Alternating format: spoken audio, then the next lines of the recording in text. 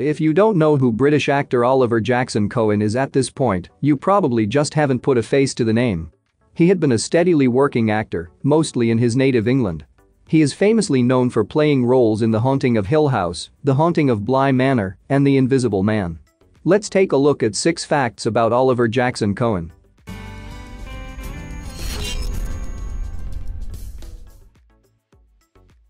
He is bilingual.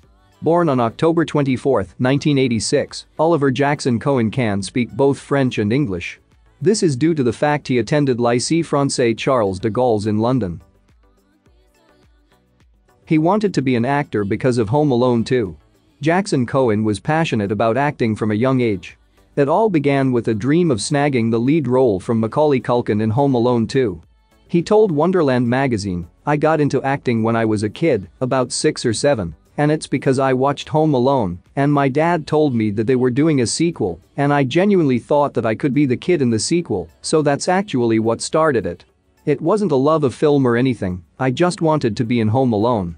He started attending various auditions and attended Youngblood Theatre Company during his weekends. He landed his first TV role in 2007 on the mini-series The Time of Your Life, and in 2008 on UK's Lark Rise to Candleford. Drew Barrymore helped save his first movie role. Jackson-Cohen's first feature film role was opposite Drew Barrymore in the 2010 romantic comedy Going the Distance.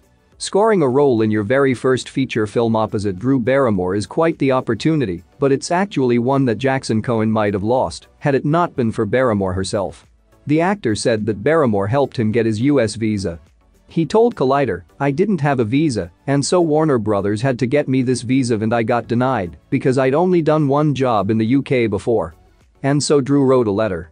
"I'd never met her, but she wrote a letter to the immigration visa people. So I felt like I already owed this person my life." There was a whole point where it's like, well, you're not gonna be able to do the movie because if you can't get the visa in time, we can't keep on pushing the dates, and so there was a moment where it was like, "I'm sorry, we're gonna have to let this go." Thankfully, things worked out, and Oliver Jackson-Cohen has Drew Barrymore to thank. She's really quite special. She just exudes kindness. He was originally cast for a different role for Bly Manor. The Haunting of Bly Manor was almost very different. After his heartbreaking portrayal of Luke Crane in The Haunting of Hill House, Jackson-Cohen signed on for the series' next season without really knowing what his role would be. It turns out, he was originally intended to play Victoria Pedretti's character's love interest. Speaking to Entertainment Weekly about Bly Manor, he revealed that he was written as the gardener in one of the original drafts of the script. However, the role was adapted into Jamie, played by Amelia Eve. He explained, "It was an iteration where Victoria and I were going to play lovers. And then I think Netflix was like, no, that's a bit weird seeing as you played twins. As much as we'd love to see Jackson-Cohen and Pedretti have an on-screen romance, this makes complete sense. Also, if the script hadn't been edited we wouldn't have got our iconic queer Donnie-Jamie love story. Not to mention, we wouldn't have gotten the chance to see Jackson-Cohen flex his villain chops as the dastardly Peter Quinn." The Haunting of Hill House really messed up his head. It can take some serious emotional preparation for some people to make it through a horror movie. Whether they're superstitious, afraid of blood, or just easily scared, some viewers are just more susceptible to spooks. As it turns out, actors are too. During the filming of Netflix's The Haunting of Hill House, actors Oliver Jackson-Cohen and Elizabeth Reaser confessed to Metro that they found themselves emotionally affected by all the dark subject matter that they had to work through on set.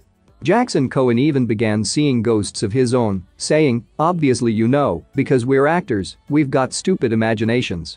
In prep, I started to think that someone was sat at the end of my bed in the night, and stupid shit like that."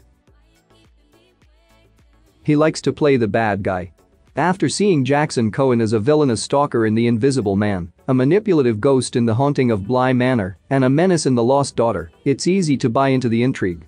The actor seems to be making a career out of playing bad guys. In an interview with Thrillist, Jackson-Cohen made clear why he has gravitated toward mysterious roles, including in the forthcoming Amazon series Wilderness, a twisted love story about revenge. Early in his career, when he starred in the would-be action blockbuster Faster opposite Dwayne Johnson, he felt out of place, realizing he craved more nuance. That led to parts in the Australian miniseries The Secret River, BBC's Man in an Orange Shirt, and Netflix's aforementioned Haunting anthology. This idea of masculinity and the way that men are portrayed, this sounds so cliché, but I'm quite sensitive. I feel quite vulnerable a lot of the time. He wants his work to reflect that, even when the bad guys think they're immune to vulnerability.